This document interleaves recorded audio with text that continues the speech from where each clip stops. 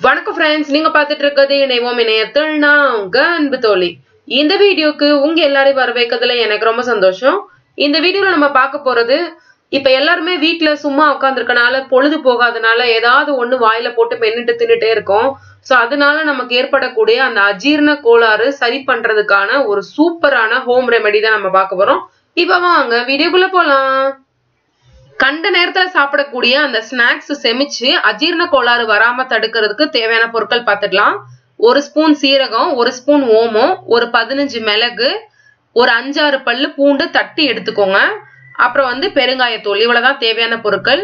So யார் யாரு எவ்வளவு குவான்டிட்டி, சின்னவங்கல இருந்து பெரியவங்க வரைக்கும் அந்தந்த ஏஜுக்கு எவ்வளவு மெஷர்மெண்ட் குடிக்கணும் அப்படிங்கறத நான் சொல்றேன்.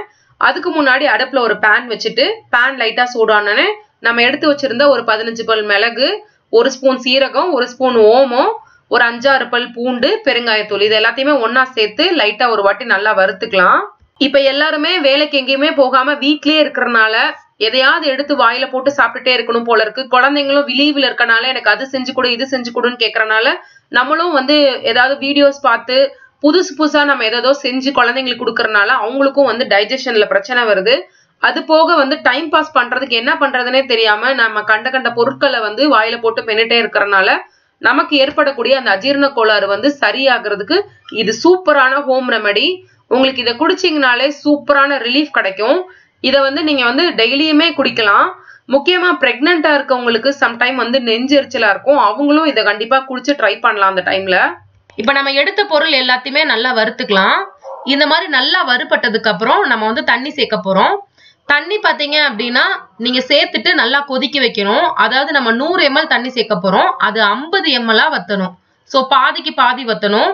100 ml 50 ml ஆனதுக்கு அப்புறம் நீங்க ஒரு வடிகட்டி யூஸ் பண்ணி நல்லாவே வடிகட்டிக்கோங்க.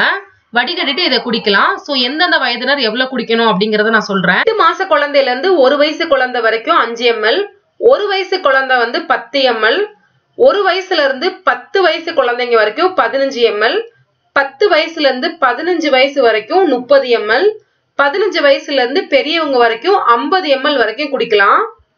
இது உங்களுக்கு வயிறு உப்புசமா இருக்கும் போது காலையில, அப்புறம் சாப்பிட்டுட்டு செரிமானம் ஆனதுக்கு அப்புறம் ஒரு 5 மணி போல மாலை டைம்லயும், அப்புறம் அடுத்த நாள் காலையில, அதாவது 3 வேளை குடிக்கணும்.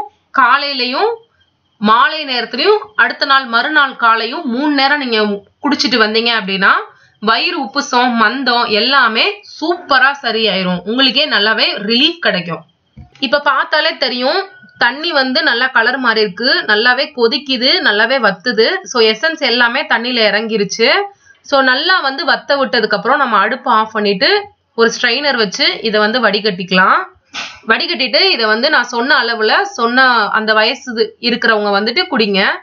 எல்லாருமே இப்ப வீட்ல இருக்கிறதுனால டிஃப்ரெண்ட் ரெசிபிஸ் ட்ரை பண்ணணும்னு சொல்லி என்னென்னமோ ட்ரை பண்ணி சாப்பிட்டுட்டு இருக்கோம். ஸோ அந்த டைம்ல இது குடிச்சிங்க அப்படின்னா நீங்க சாப்பிடக்கூடிய அந்த தேவையில்லாத ஸ்நாக்ஸ் உங்களோட உடம்புக்கு ஜீரணமாகி பிரச்சனைகள் வராம உங்க வயிறை பாதுகாத்துக்கோங்க.